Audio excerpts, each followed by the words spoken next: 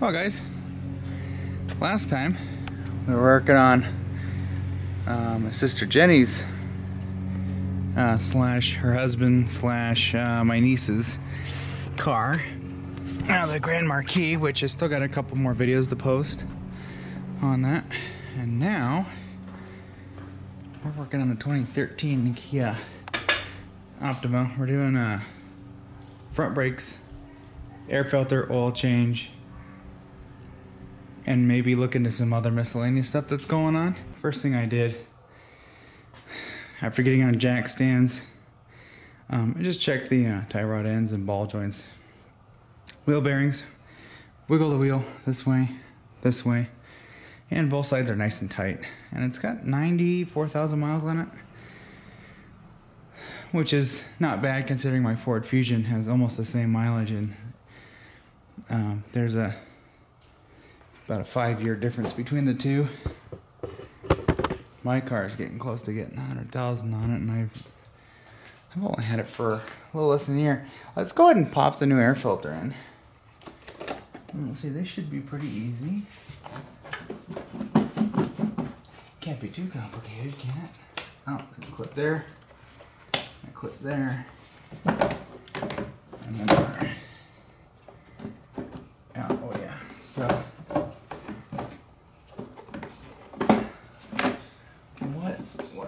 what do we got going on here? Can we pull up on this a little bit more?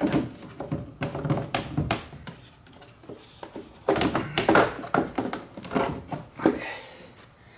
Oh yeah. That one's toast. It's been replaced before.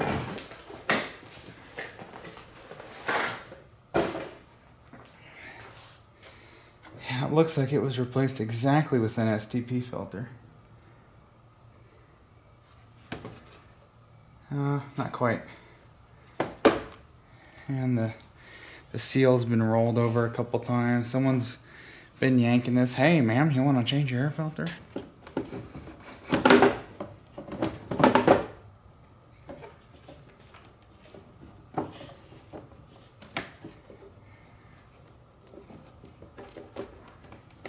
I'll make sure the gasket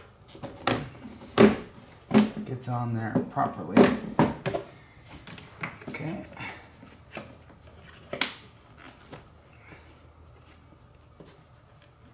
Make sure the clips are on all the way. Yeah. Not the best air filter, but it'll do. Okay, surprisingly, we have a nice belly pan design here. Let's see. Hang on. Okay. We have access hole and access hole here. 17 millimeter on our drain plug here. I might have to use 2 hands on that one. Oh, look, you can see. Now we want to go that way. Got my new drain pan. I just picked it from the part store. I had one just like this, and I dropped a motor right into it. I did that with my my neighbor's Camry. His engine fell off the thing, and luckily it wasn't too far, and it landed on some other stuff, but it part of it landed here and poked a hole. Whew, that was not fun. Okay. I did run this for like a second. I didn't go run it down the road or anything. We're just gonna do a spill and fill. Okay.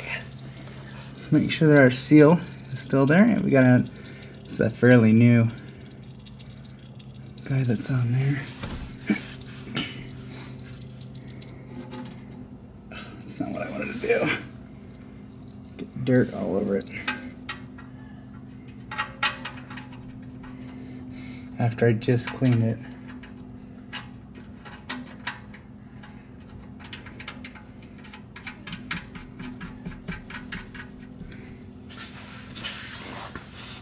By the way, little shop manual says 32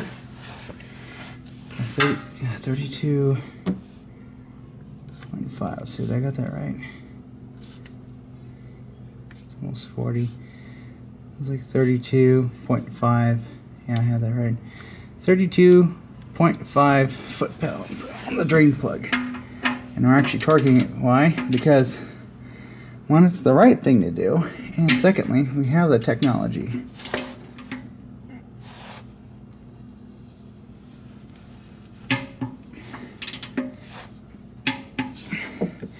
It actually felt pretty good. It's about how tight I normally put them on anyways. Now you gotta be careful with this one. I would actually recommend wearing gloves because this plastic is kind of sharp and I almost cut myself on it, so you gotta go kind of slow.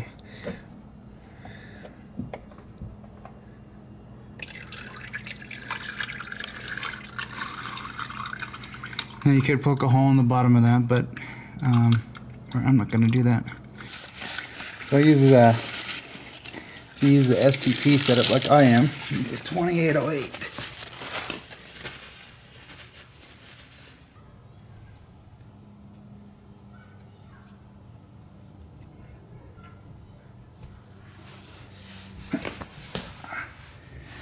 Make sure we don't have an old gasket up there.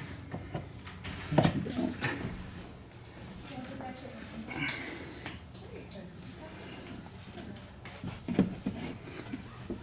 Okay, that's it.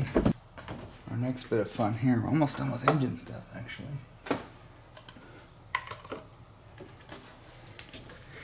Got some, let's see, I guess actually I think I looked up, yeah. I looked it up before I bought it. It was 520. We got 520 full synthetic. We got the super technical product.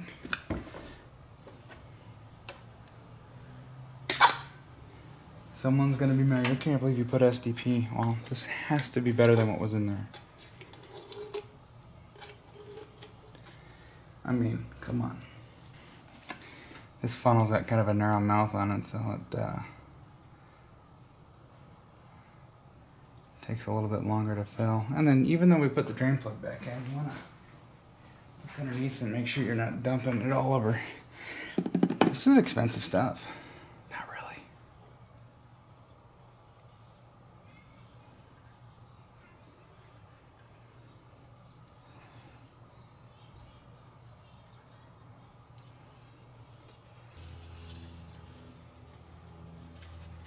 We haven't started it yet, but so far we're on the full mark.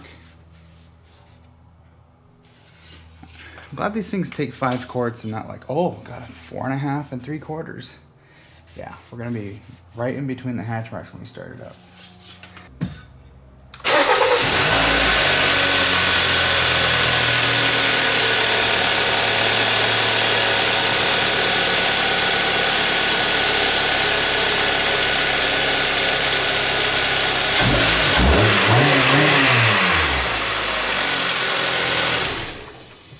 So I did the other side. The other side I had a little issue. This has had some brake work done to it at some point, because somebody's been in here and kind of chowdered up one of the screws. Still got the 2 screws in here that hold it on. One on that side had like a slot drilled into it, or cut into it, and the other one was a little mushroomy. I could not get a impact driver set. One, I left mine at home and it's in a million pieces and I don't know where they are. 2, the O'Reilly's that I went to did not have it, so I just got a nice driver here and just pounded it in there, and I got it to turn a 1/4 turn and it snapped off. So, you know, those are on there for safety purposes for the factory when they're put together. They are not necessary after you service your brakes, because your wheel is what holds them on.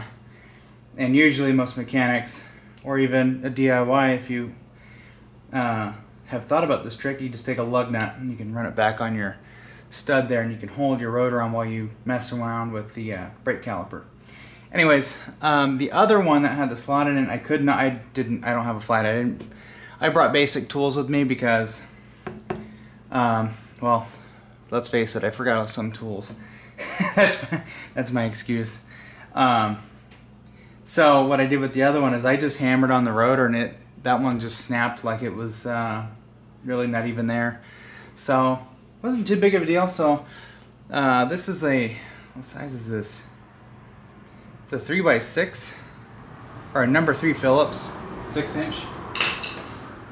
Lug nuts on this are a 13/16? Yeah, 13/16.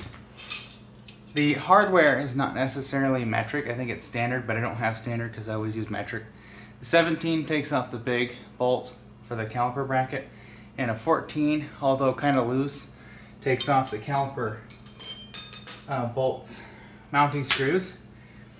And then I got this little guy you can get from O'Reilly's. I think they have these. They have a couple different versions of this. You can use this to squeeze your caliper back in.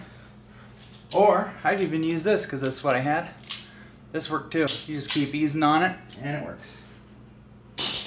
The other guy I got, I believe this is my 3-pounder, 3-pound sledge. And then we use this. You can even use a wire brush, a regular one. Get out of here, fly. Come on, get. I use this to clean the backside of the wheel off and the face of the rotor. This car was pretty bad with that kind of stuff. It's an Idaho rig, and I don't know how much it gets driven in the snow, but it's a tad crusty, but not too bad. Not South Plain Auto or Watch West Work, you know, Illinois, New York, crusty. Okay, see how crusty it is? And then back here, we need to get all that off. If you don't mind a little bit of wheel vibration, then you can just leave it. We got 2 probably not 14mm bolts or cap screws, and then we've got some 17mm almost bolts that hold the bracket on. And it looks like we got 2 screws here that haven't been touched. So this has probably original brakes, really. Yeah, these pads are just about smoked. The rear brakes are pretty much there too. Gee, we're gonna have to do rear brakes on it pretty soon. I'll probably come back out next spring for a weekend and do the rear brakes on this car, and then I got my sister's Grand Marquis that we worked on last time. It still needs rear brakes and some engine stuff, so we got some fun Idaho trips coming up.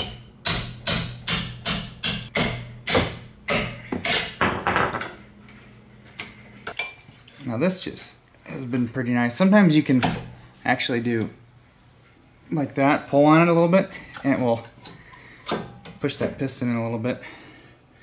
And you can hang this if you want. I've been just leaving it right here and letting it not, you know, hang off the hose for too long, only short periods of time. Okay, so we might need a little bit of persuasion here.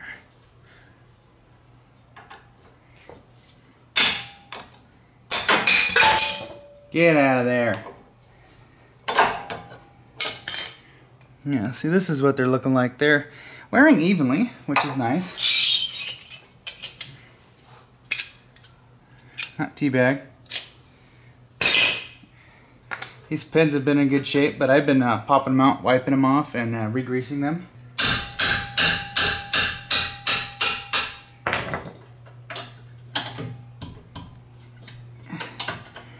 And these were a little crusty. Oh, I should have brought a foam mat with me. Why didn't I do that?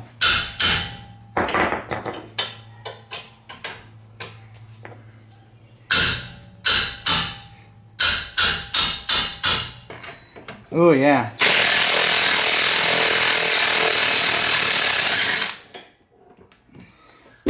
Let's just stop wasting time. You know, it's not too terribly rusty. It's just, you know, whatever. Now this side I was not so lucky.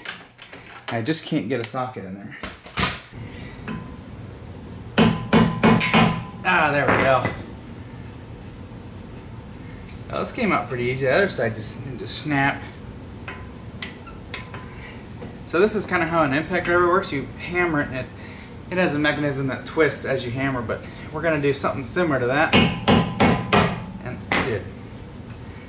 Way easier than the other side. Well, since these aren't broken, we'll put these back in. But the other side, if they're broken, okay.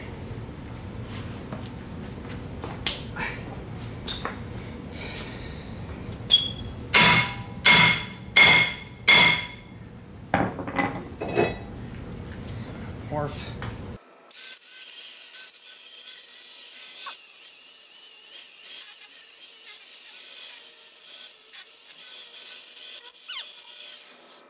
So, I've been having to order brakes online because O'Reilly's in Idaho and Napa, or oh my god, in Idaho and Oregon, as far as I'm concerned, they want $77 a brake rotor for this car. And same thing with our Grand Marquis that we were working on a little bit ago. Yeah, it's ridiculous. But I go to Summit Racing, and yeah, it's like 37 bucks. So for the price of one rotor, basically got two. That other rotor was not wrapped in this bag. I thought that was gonna be. All right, we'll hose her off here.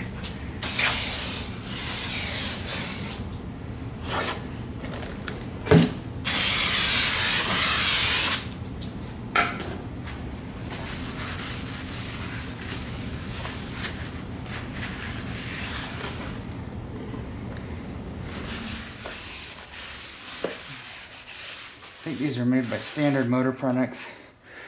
Basically an OEM deal. It's very important that that's clean and this rotor fits on there. True.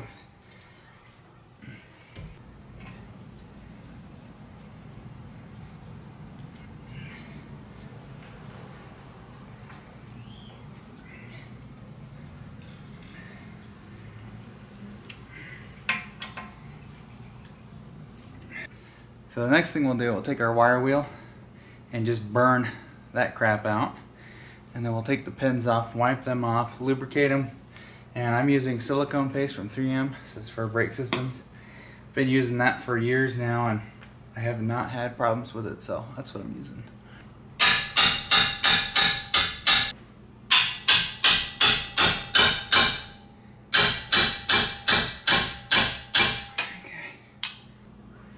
We're gonna take an old brake pad. Get this guy. Loosen up a little bit. And the important thing about this is to make sure you have room in your brake master cylinder or your brake master reservoir, because if you do this and you don't have room, you're going to push fluid out of the reservoir. So that's an important step. So far we're good. I've already checked it, it looked fine. And this has got a metal piston and the other one was a little crusty on the inside. So hopefully it's clean on the inside, because if it wasn't, this will start to bind up as it goes in, and that means that there's crap in there. And then you're gonna have to replace your caliper. And you just, if it's not messed up, it'll go and it'll go until it gets real hard. Once it gets real hard, then you're home free. And make sure your boot is not all, you know, goofed up, and it needs to be, looks something like what you see there. In there like that. And then pop her in. They're the premium brakes from Napa, and they were, not Napa, but AutoZone, and they got this little coating on it, and they're actually kind of nice, and they weren't that expensive. I think it was 25 bucks, or a little less than 30 bucks for the brake pads. The only thing I don't like about these, and what I usually do, is I'll sand the coating off on the metal here, because it makes them a little tight sometimes. So we'll start at the top.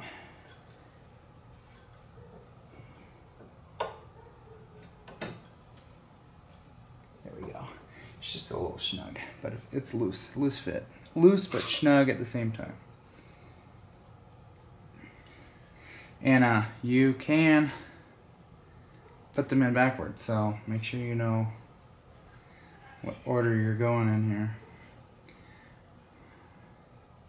Yeah, can you put that in backwards? It's not, no. It won't let you. No. So I've seen some cars where you can't put them in backwards. There. That's a nice fit there. And now that this is squeezed back, we can get this in here like so.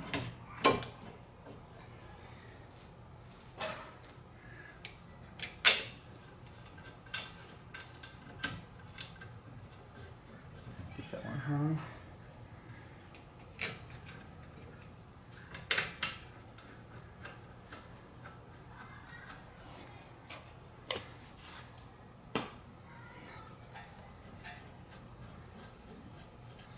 Click. I think these need probably 20 or 30 foot-pounds. Click. Okay. Now, last step is before you go to drive the car, pump your brake pedal.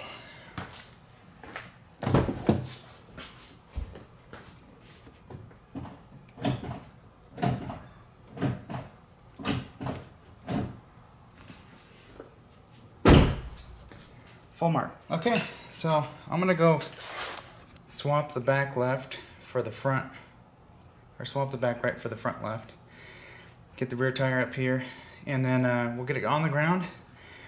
And we'll break out our 1/2-inch torque wrench and we'll torque all the wheels down.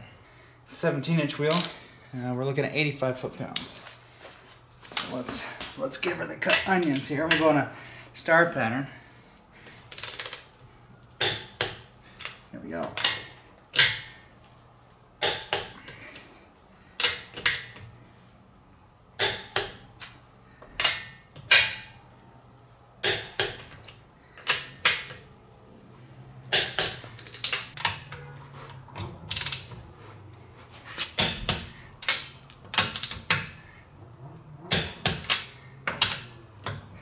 Someone's hit some curves.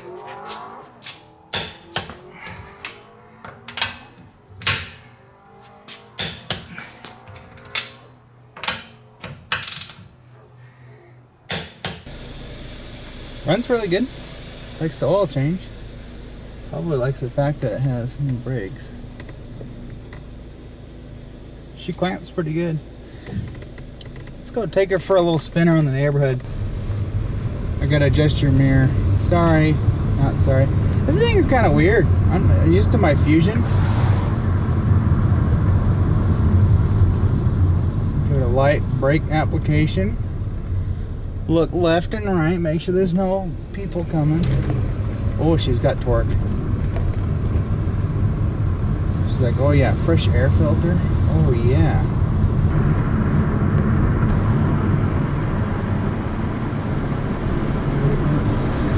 Alright, we'll give her the beans here, we'll get her up to 40 and then we'll slow down. Okay, this gets up and shit goes good. And then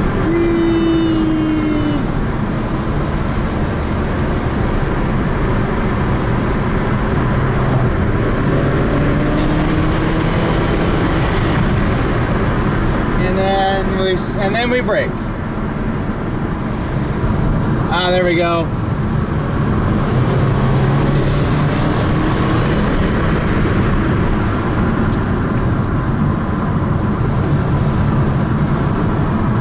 Yeah, we're breaking them in. Yeah, this car has got some go. I like it.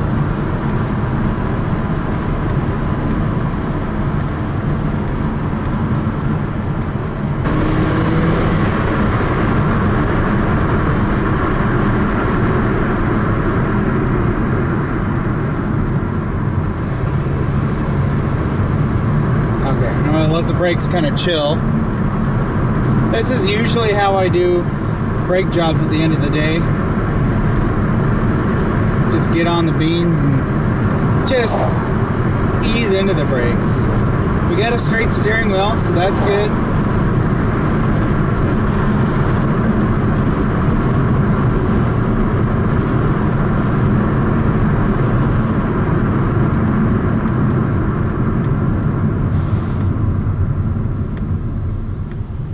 Alright, you go. I'm slowing down on purpose so that he has to go.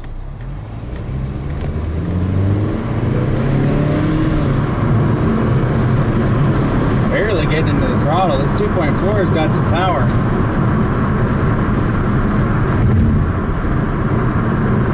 Hey, let's go take her on that farm over there and do some laps around the track. I'm gonna roll your window up because, well, I can roll mine up too because we got air conditioning. Okay, tubes, that's gonna wrap it up for this video. I hope you enjoyed this little segment. We may have more work to do on this car. I'll more than likely bring you back, and, well, yeah. Till next time, see you later. Thanks for watching.